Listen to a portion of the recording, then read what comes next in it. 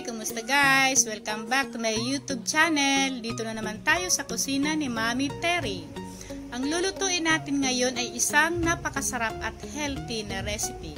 Ito ay ang tuna fish steak.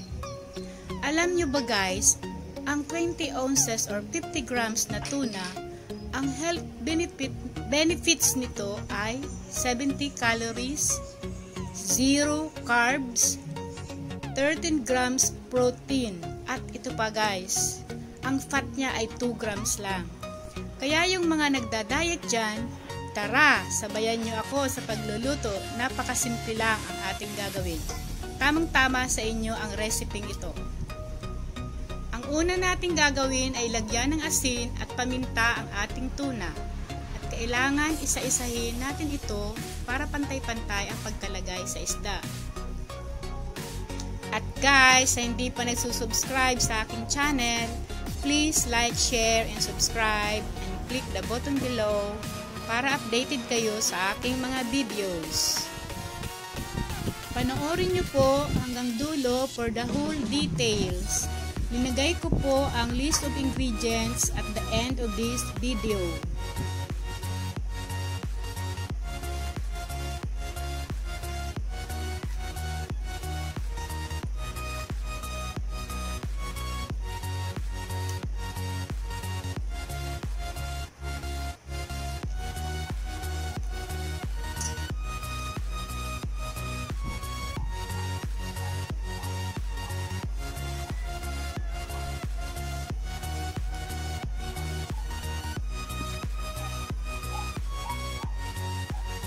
Ayan, tapos na nating lagyan ng asin at paminta. Umpisa na natin ang pagpiprito. Maglagay tayo ng kaunting mantika sa kawali at ipiprito natin ito ng half cook lang.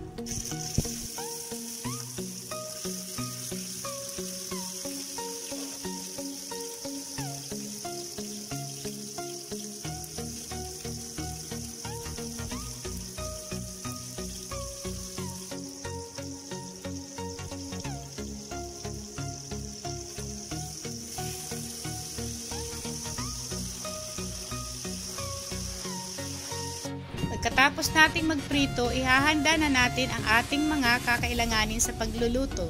Siyempre po ang ating tuna, kalamansi, sibuyas at bawang, paminta, soy sauce, siyempre, oyster sauce, asukal. At ngayon po, paghahalo-haluin na natin ang ating sauce. Ilalagay na natin ang soy sauce,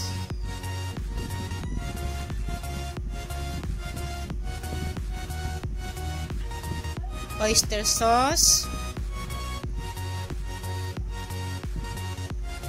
2 kutsara,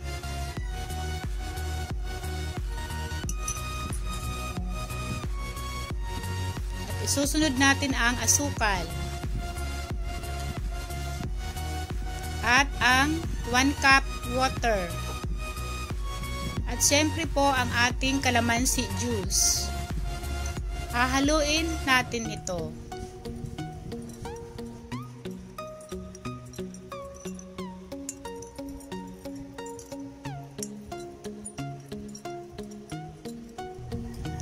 Ngayon, magigisa na tayo. Maglalagay ako ng kunting mantika sa kawali.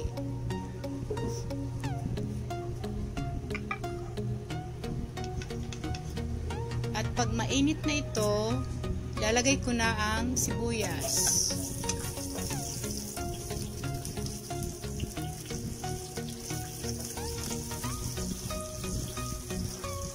At kukuha lang ako ng pang-toppings mamaya.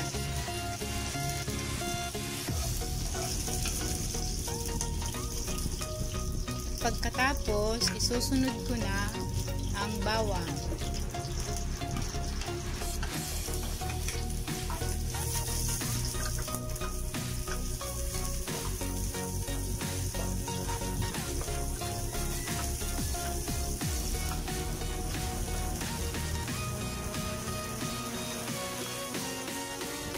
After a few seconds, pwede na po nating ilagay ang ating sauce.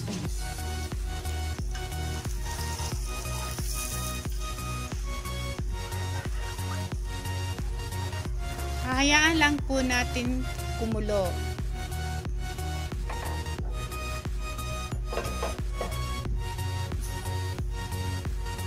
At pag kumulo na ito, lalagyan natin ng paminta.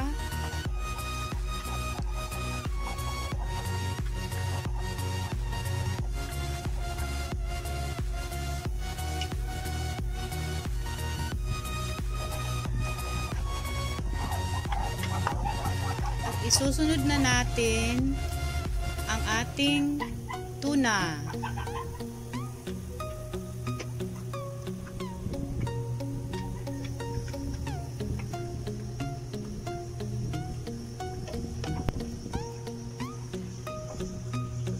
At hayaan nating kumulo.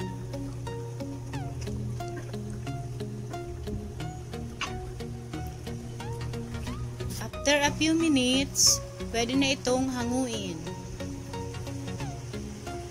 Ayan, luto na ang ating tuna fish steak.